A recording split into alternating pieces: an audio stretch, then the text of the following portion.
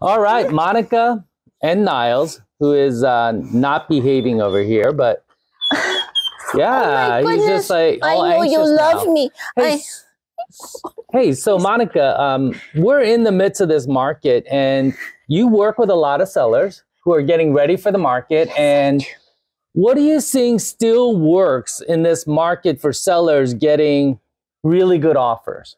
What do you see working? Being really organized from the beginning of the process to the end. Yep. Making sure that you still prepare your home, make it look as wonderful as possible. Yep. And get the nicest photos after we stage and get everything right. Because no matter what the interest rates are, whether the inventory is low or high, Yep. if you prepare your home extremely well, they will come. They will come. And with all the visitors that come, offers will come as well. Yeah, right, I know this weekend we just helped somebody around the corner over here, and you know, they had maintained their home over the years. They didn't do major renovations, but they did just like a little bit of paint, which they were handy enough to do themselves. And then we helped them get somebody in to refinish their floors and then to do a bit of staging.